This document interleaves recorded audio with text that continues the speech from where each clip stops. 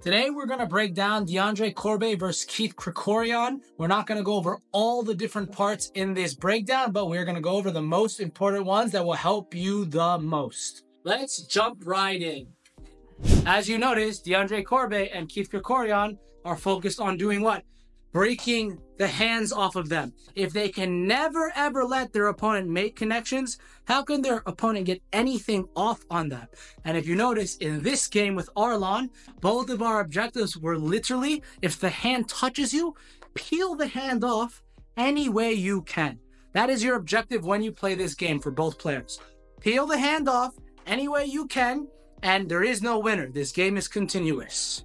Seriously, if you want to get good at wrestling, first, get really good at never letting your opponents make connections with their hands. And if the hand touches you, pull the hand off of you. After you play the first game, you're going to play a second game. This is an inside positioning game. That literally means get your hands and your head in between your opponent's shoulders. And I don't care what you do, just get your hands and head in between your opponent's shoulders. The objective is the same for both players, and there is no winner in this game. It is continuous. Now remember, if we get good at the skill of getting inside positioning with our hands and head, we will increase our chances of being able to control our opponents easier. That doesn't mean it's going to be an end-all be-all solution to your issues, but it will increase your odds of getting better at wrestling. Now, do you notice that both world-class athletes are doing literally the same things we just talked about? One, they're breaking the hands off of each other, they're breaking connections, and two, they're battling for inside positioning with their hands and their head. This is simple stuff.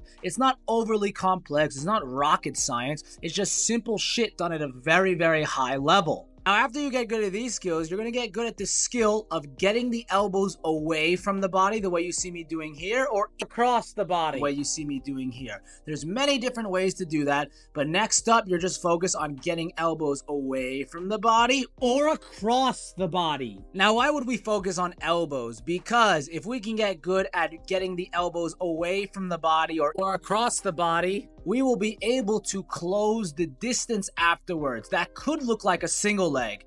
It could look like a body lock. It could look like an underhook. It could look like all of the above. You're just trying to clear elbows away from the body or across the body in order to close the distance and hug the body.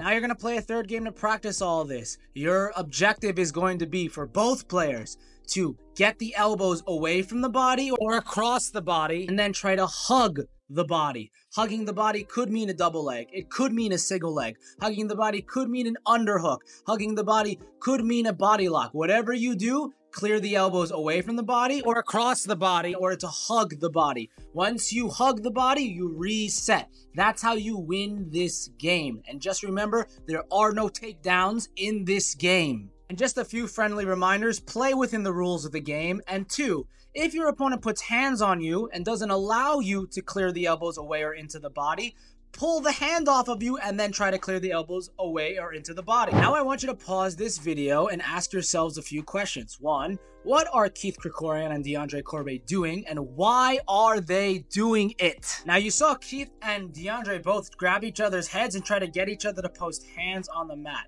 Do you see the relationship right now between manipulating elbows away from the body or across the body and grabbing the head and trying to get the player to post hands?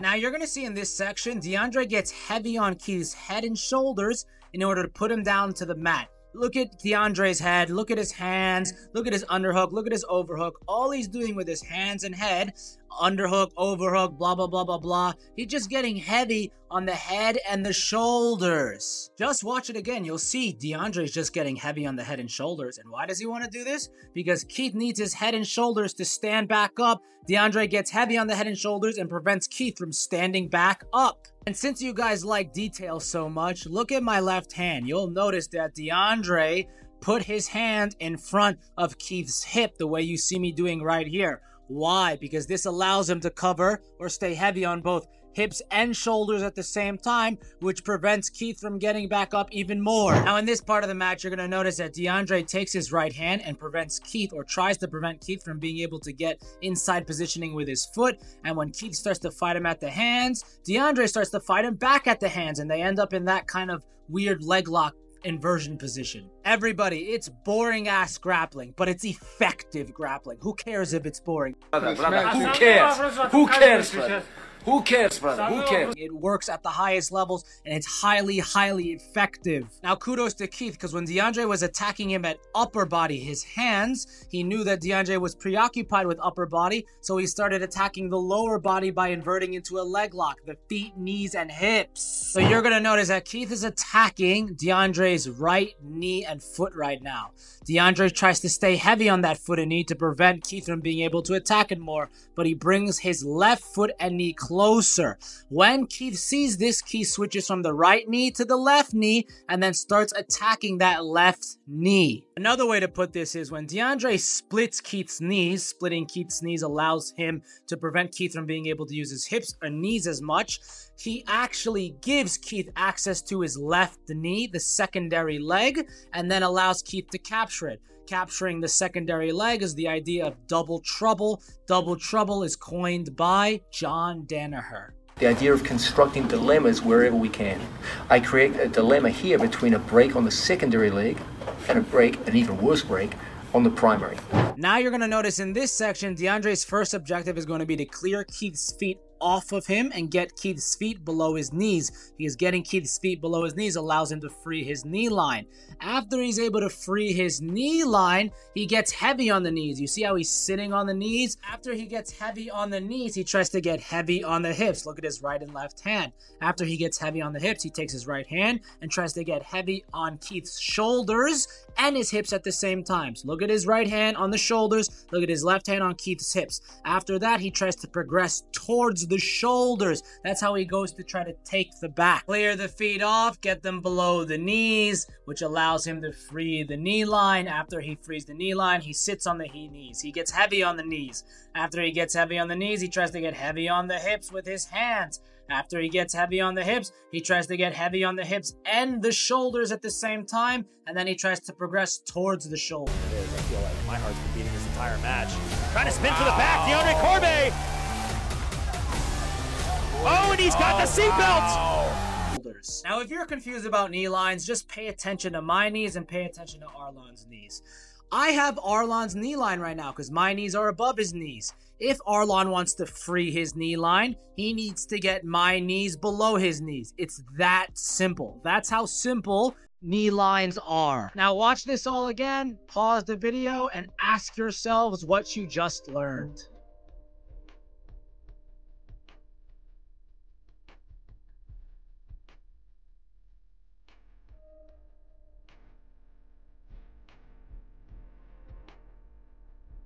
Now, since we're speaking of knees, I want you to pay attention to Deandre's knees. His objective right now is to keep Keith between his knees. This objective of keeping the player between his knees, or your knees, is going to help you 3x your back control. When he's trying to control Keith from the back, he's trying to keep Keith between his knees.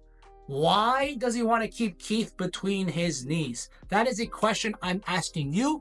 Go home, pause this video, try to figure it out for yourself. Deandre Corbe's main objective is going to be to keep Keith between his knees. Doesn't matter if he has his feet inside, I'm still between Arlon's knees. Doesn't matter if Arlon has a body triangle, I'm still in between Arlon's knees. So you're going to play a game. Attacker's objective is literally going to be to keep me, Arlon's going to keep me in between his knees. My objective as the defender is going to be to get my ass outside of Arlon's knees and try to face him. It could look like this. I could do it on the other side. Get your ass outside of the person's knees and try to face them.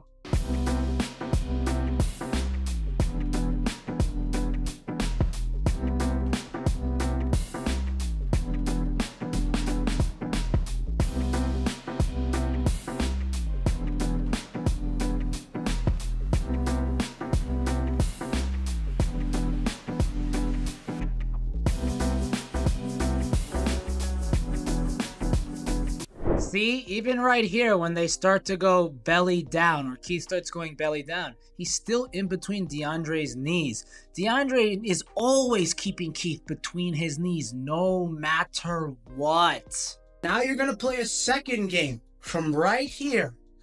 My job as the defender is going to be to either get my feet to my opponent's hips and try to face them, or try to face them without getting your feet to your opponent's hips. Getting my feet to my opponent's hips could look like this when they start to try to come into mount. And I face Arlon. Or I can try to face him without getting my feet to his hips. Or I can try to face him like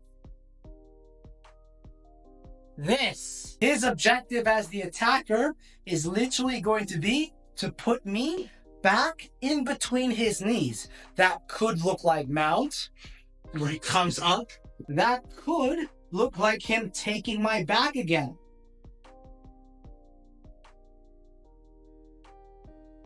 As long as he gets me back in between his knees, he wins.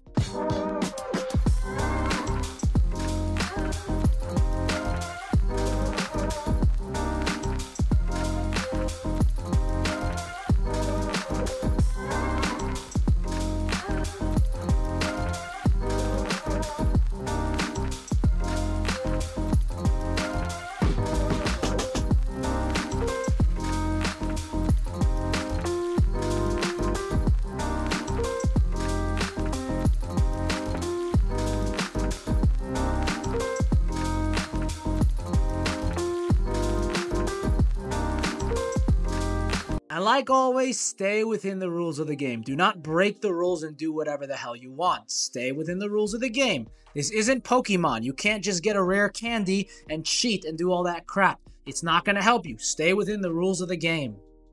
And just please notice, Deandre is never thinking of things in terms of techniques. He's not thinking of things in terms of techniques. It's an objective. What are his objectives in these specific alignments? And typically his objectives, they never change. He can apply these objectives literally to almost everything he does in jiu-jitsu. Hope you guys enjoyed this breakdown. I tried to make it different than what you all see online. And if you enjoyed this video, please like and subscribe. Ciao.